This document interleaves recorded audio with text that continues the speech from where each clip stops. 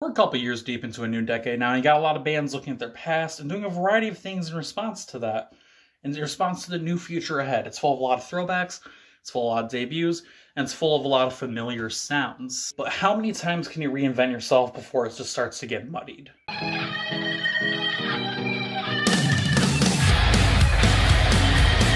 Welcome to A Run That Does Music, where today we're talking about the 8th studio album from Atreyu called Baptize. I've loosely followed the band since about 2012 when I first found one of their classic songs, Right Side of the Bed. And while I haven't dedicated hours and hours to their discography, a song like that and other similar songs like stuff off of The Death Grip from yesterday has kept my attention enough to keep them a band that's constantly in my head when conversations about metal come up. And I've also followed them enough to realize that they've had a few ups, but also about equal downs. This includes the equally controversial and commercially successful Lead Sails Paper Anchor album, holding the highest chart positions and arguably the most recognition outside of the core fan base.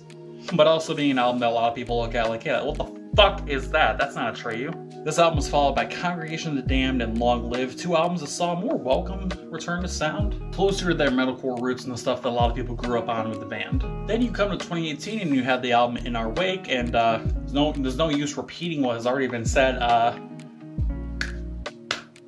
It sucked. It was an album that felt 3 different shades of phoned in, and an album that offered really nothing, and the best thing to come out of that album was the tour that they did with Memphis May Fire, Sleep Signals, and Ice Nine Kills. Overall, it was slightly above average, but when you look back at such classic albums like The Curse, or again, A Death Grip on Yesterday, you look at In Our Wake and you think to yourselves, God, what the fuck? And honestly, I hate saying this, but Baptize has a pretty similar vibe going on here. As it was very evident from the get-go in the second single featuring Travis Barker. Okay, we're starting to get some positivities. Travis Barker is a god amongst the scene currently in the last few years. But then you realize the song is Warrior. Oof. The single before it generated a good amount of hype for the eventual album, with Save Us leaning toward more towards a commercial sound, but still having a relatively core Atreyu sound. I mean, just the call out of Save Us, followed by the nice whole nice little instrumentation. It was super good. But Warrior was something very fucking different. This is gonna give me a lot of shit. It sounds like something off of a Skillet album. Ironic, because I'm pretty sure that a Skillet review for the newest album, Dominion, is coming out before or after this review. That's a little hilarious. It's just another typical radio rock, I'm strong, I'm in control, and I'm resilient song that feels like it's being sung about nothing. It's pointing towards this opposing force, and that's where it stops. You're shouting against the gates, you're pounding on the gates, but it's just random fence in the field. There's nothing on the other side. There's no enemy, there's no opposing force, there's nothing to rise up with your weapons against. You're a warrior without a cause here. It's like this is a song without an audience. There's so many empty lines and throwaway lyrics in here. I'll admit, when I first saw Travis Barker on here, I thought it was gonna be an instant classic. Because hey, Travis Barker, again, guy's a fucking legend.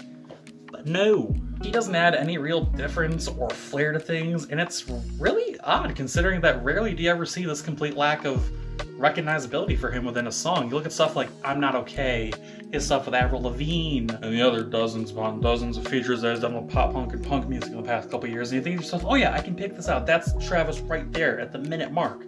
I can't find him anywhere in this. The same kind of subject matter comes up earlier in the album with the song Broken Again, once again featuring an almost manufactured and company rendition style of the band's sound. And I hate saying this, I hate just constantly shitting on it, especially twice in a row in the introduction and review. But again, this just sounds forced and done without any imagination, nuance, or care for the type of storytelling that this band can achieve. When you're as deep into a career as these guys are, past the 20-year mark in fact, the kind of ideas that you can put into songs can only be repeated so many times. It can only be done well about half of those times. I made a comparison to Skillet, which isn't to say they're a terrible band at all, but they very much do the same thing over and over again. Check out that review of Dominion, by the way. And it seems like Atreyu is starting to follow that sort of thing where it's like, okay, here's 3 songs. We're going to talk about rising up, we're going to talk about fighting something, and we're going to talk about how we're stronger than ever. But Atreyu, isn't that the same thing 3 times in a row? Yes, shut the fuck up. You can make that argument for a lot of bands, but I think Skillet and now Atreyu, just these 2 songs in particular, are, songs like Warrior, Broken Again, and even Untouchable. A song that includes the talents of Jacoby Shaddix from Papa Roach. Once again, He's adding nothing to the track, and I love Jacoby. I'll admit some of the more recent songs that he's been releasing, like, I can't even fucking name them. The only good song that feels like it's come out is, what was the song that had the guy look like Austin Knight in the music video? I don't know. Editing Hunter. Put a picture of it up on the screen. That's the one good Papa Roach song, but I'm starting to trail off now. This song has a 2-word chorus just for being repeated over and over again. And it's hard for any band to make that listenable, but when you're an album like Baptize and you got a lot more negative things we're going to continue talking about, it's even fucking worse. I can't even begin to fathom what the goal was with the song. It's just more of the same. Yeah, I'm on top. I'm the big guy on campus. I can't be stopped. Nobody's stopping you. There's no opposing force. Once again, just like with Warrior, we're now seeing that recycled element here in Untouchable. And I'm repeating myself because their song is a repetition, copy and paste of the other song. You might as well just make the chorus go, we're untouchable, we're warriors, unstoppable, we won't be broken and beat down again. Because at that point, at least you're being blatant enough and it's just calling out the same ideas. And it's just as painfully obvious that it's the same thing over and over again, but at least you got more words than just, we're untouchable. There's some positives though. Let's sprinkle in some positives here. Hell, the album kicks things off with a positive energy with a nice intro track that blends seamlessly into the second song, the title track, Baptize. The song takes the pacing of the intro and jumps back and forth between that momentum and the more impactful sound that the verses hold with the second song. It's kind of an overdone thing to switch from clean vocals to screaming vocals, literally one line to one line to one line, but it can sound really good when it's done well, and Baptize, the song, does it very well here on the track. And we even get some more cliches with talking about washing away your sins, getting baptized, something that's been done to death over and over again, something that feels very Atreyu, but this is Atreyu leaning on something that they've done before, and something that's very cliche and perhaps overdone, but making something enjoyable from it. This track shows that the band knows what they gotta do to produce a banger. All it takes is instrumentals and vocals that sound like the band members give a fuck. It sounds like the members aren't just doing what they did in the last album, In Our Wake, and just saying like, alright, yeah, we're here in the studio. I'm in the wake of destruction. No, they're actually sitting here and producing some belting vocals, some riff-tastic guitars, that's a fucking word, some drums that actually make you bob your head along with it, and some bass that, again, I always make a point to say this because when it's something to point out, I enjoy it so much. Bass that actually has a sound instead of just being a thrum in the background. Boom, boom, boom, boom, boom. That's all it is. It's more than that. The fact that the vocals don't sound like they're ripped from a stereotypical everyman's rock band vocal act at some shitty bar in a bad action movie soundtrack makes the track worth punching and kicking to. The first single that I mentioned earlier, Save Us, actually comes in third on the track list and feels like a clickbait song almost in a way.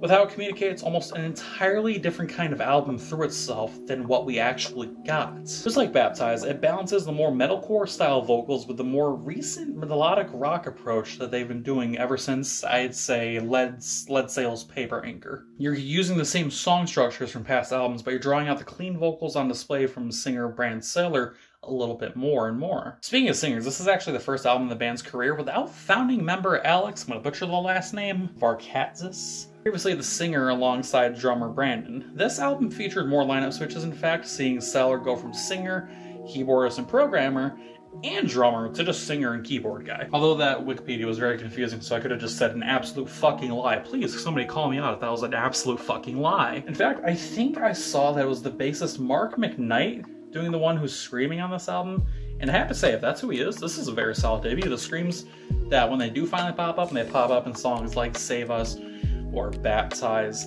there are some of the more exceptional moments on deep cuts like Underrated and Fucked Up especially. Now those two songs, holy fuck, they make the case for tracks that can fit into material as early as The Curse, featuring some real heavy moments and some constant breakdowns towards different specific parts of the songs. Underrated actually has one of the most fiery verses in the second one that flows into a powerful refrain. Here's the refrain in particular, here's the lyrics. We are the kings, get on your knees and bow. We are the kings, we are the kings, we are the rulers now. That type of line, when it's done right, it's given the right kind of singing, and it has the right kind of sound behind it with the instruments and the different members of the band. It's so fucking powerful. I love it. Combine that with the heavy breakdown later on, and this again, it's kind of like Save Us, where it feels like if you showed those two songs from this album to a person, they're gonna sit there and think, oh, Baptize is a banger fucking album.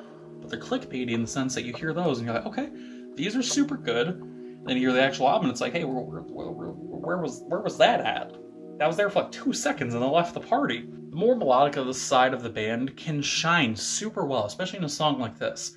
But while melodies are nice and cool, there's also some choruses that sound perfect to yell at the band from the mosh pit while you get floored by some 6'3" guy. Such as in the song Fucked Up. If you're gonna listen to one song from this album, whether you've heard the album before or not, just go listen to Fucked Up. Fucked Up is so fucking nice. I honestly don't know what I expected from this album. I mean, of course I wanted to hear an absolutely legendary band from the metalcore scene produce a legendary album. But this is also one of those albums I kind of went in realizing that, yeah, we're probably not getting that after In Our Wake. We might get a return to form, but we're not going to quite get something legendary or even on par with some returns such as, I guess in a very similar tone, Under Oath with what they did with Erase Me.